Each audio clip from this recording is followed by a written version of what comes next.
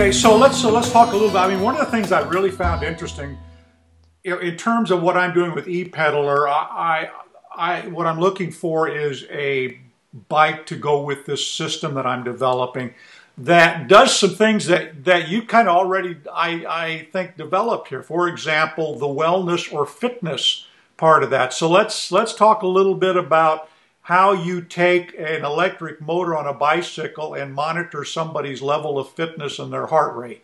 That really intrigues me. Yes. So one of the things strategically we had done was to gravitate towards ANT+ protocol.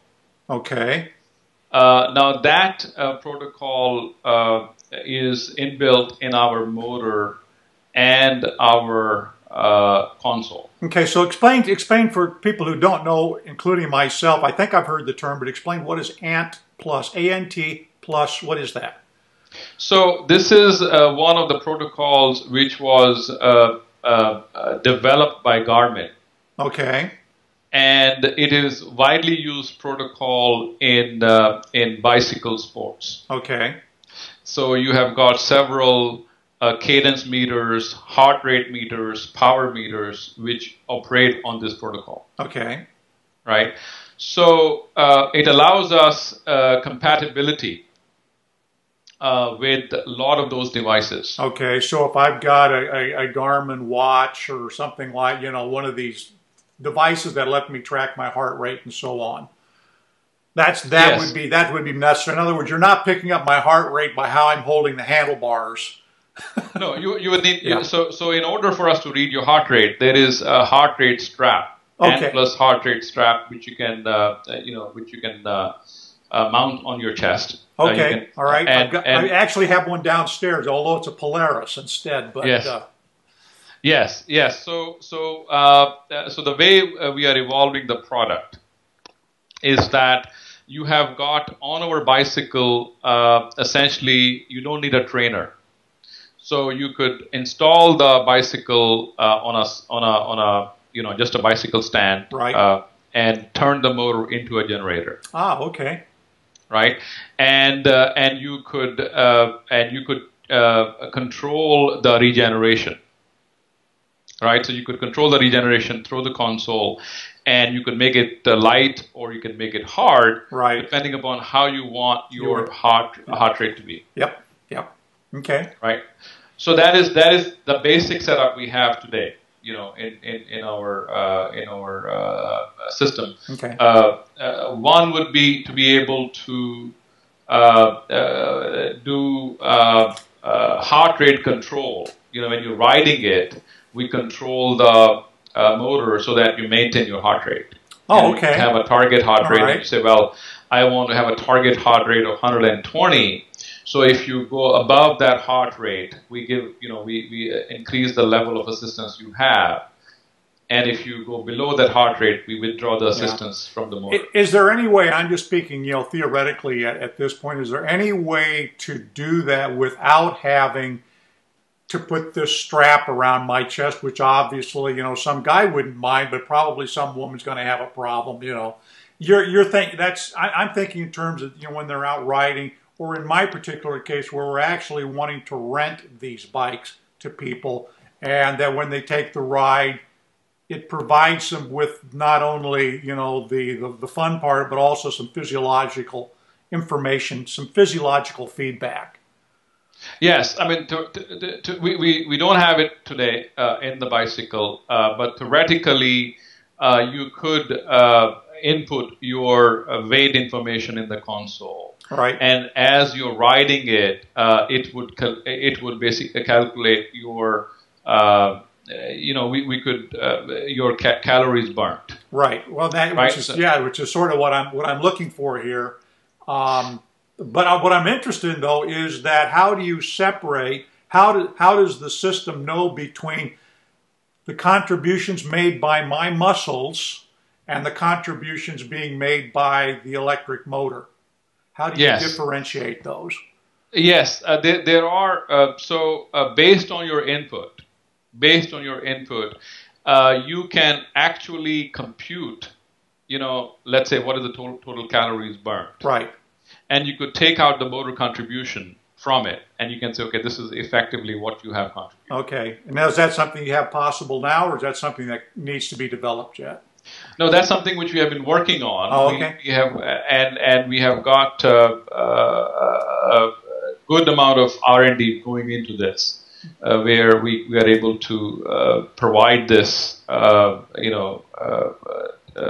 the consumers. Okay. So let's talk about now. I want to talk to you about this more at a later time when we're not so public about it, because obviously there are things that I want to chat about with respect to my business. But let's talk about. So you were recently, I believe, over at the Eurobike show. What kind of reception did you have over there? And who are you talking with, and where might I expect to see this system being deployed in the future? On whose bikes?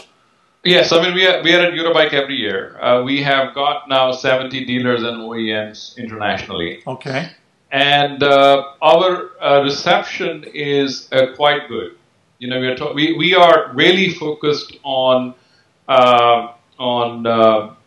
small to medium scale OEMs. Okay. Right. We are not focused on large OEMs. We are deliberately growing organically or deliberately growing because we want to have a very strong foundation. Okay. And we don't want to have the product all over the place. Yeah. So we select our OEMs quite carefully, quite diligently, and people who we work very closely with. Okay. So it is not like throwing the product over to a company and say, here, it's a great product, you can use it. So we are very happy with that. We have got we have got key partnerships in Europe. We are developing key partnerships in the US and Canada. And we like it. The way it's evolving, we like it. That people understand the product. All right. People understand the R&D which has gone behind it. People understand that it is not.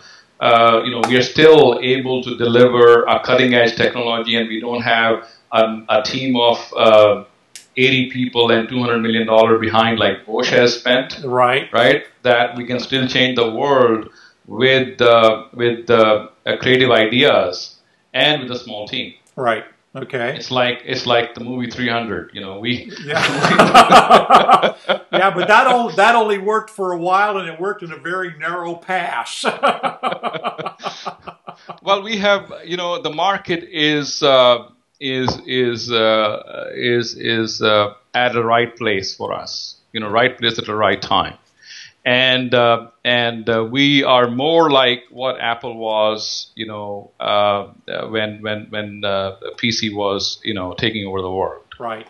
Right. So that's the way we see it, and that's the way we want to keep it at least for a while. Well, okay. So you've got competitors. Obviously, you've got the guys up in. God, why does it suddenly slip my mind now? Bionics, yes, Canada. Well, you've got the guys up in Canada. You've got Crystal X or Crystal Light or something like that. So another Chinese hub motor kit that that you can buy, that type of thing. So where do you stand in terms of pricing in that kind of range? And are you only doing this to OEMs, or are you making it available as a kit for dealers to install or individuals? Yes. So all right. So we have a number of. We don't really compete with Bionics or Crystal Light. Okay. We are more focused on our strengths. Okay. Our strengths are that we have got a tremendous amount of technology, and we have got a tremendous amount of reliability and performance. Okay. Right. And so we don't consider other hub motors as our competition, because they don't have anything which is what we have, and it is not people who use Crystal Light are not our customers. It's we have, when we do an installation, our system, when it's installed on a bike, it's a very clean install. Okay. You don't have bunch of wires coming out, and you don't have these controllers, and you're not, we are all about making the bicycle experience very unique. Yeah. Right. We're not targeted towards, okay, let's have a, just put a bicycle together. We got some batteries, we got some wires, we got this and that. It has to be a very, from an experience standpoint, a unique experience for the customer. Right. So ultimately, do I end up? I guess the other thing too is that what I'm looking for is I want something that is not markedly different from a regular bicycle. If you looked at this and compared it to, for example, the City Bike or the Capital Bike shares, they would look pretty close. There might be a little bit of difference in the size of that rear hub, but they look somewhat similar. Is that something is that possible? I guess let me have your question again. Okay. I'm just trying to figure out is that where does your motor sort of fit in terms of making the motor and the whole electric bicycle disappear, and it looks like a regular bicycle, doggone near weighs about the same as a regular bicycle. How close are you, to getting to that point? Yeah, I think today, we still have got motor. Obviously, motor weight is not zero, so obviously that is still a problem in being able to have even a 4.5 kilogram motor. So I think that motor weight needs to go down. People have tried to, and the bottom bracket obviously is not a solution because it makes the whole bottom bracket look very pregnant, and the battery still is I think I think people have come up with very smart solutions for batteries, but still batteries are still bulkier. Yeah. So I think from a whole standpoint of future, we are still very far away from having a true ingenious electric bicycle. Okay. Right. I think eventually we have to have a motor which weighs merely a kilogram or less. Is that doable? Yes, I think it is doable. Okay. It is doable to be able to have a motor which is a kilogram or less, and you have a very nice integration of the motor in the bicycle. And it can't be a bottom bracket solution because that is just